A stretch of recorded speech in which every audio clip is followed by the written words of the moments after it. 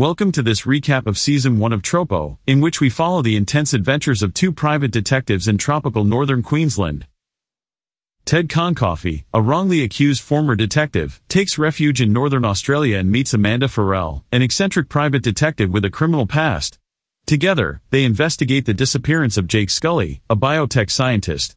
They soon uncover clues suggesting that his disappearance is linked to his controversial work. Interviewing Jake's colleagues, they uncover internal conflicts at his company and links with a radical environmentalist group. Their investigation leads them to uncover large-scale corruption involving influential figures in the region.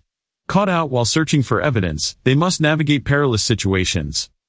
Ted struggles to prove his innocence, while Amanda tries to overcome her tumultuous past. Together, they manage to uncover a complex conspiracy and unravel the truth behind Jake Scully's disappearance.